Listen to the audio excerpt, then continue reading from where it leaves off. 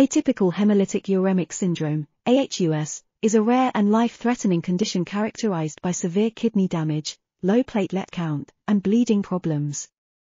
It is caused by a dysfunction in the complement system, which is part of the body's immune system.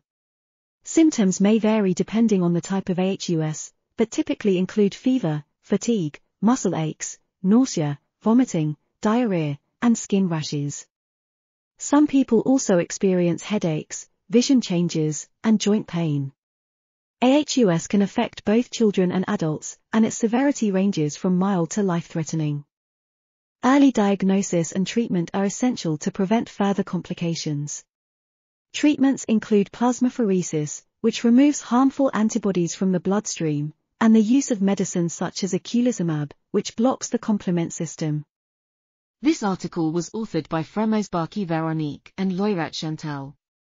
We are Article.TV, links in the description below.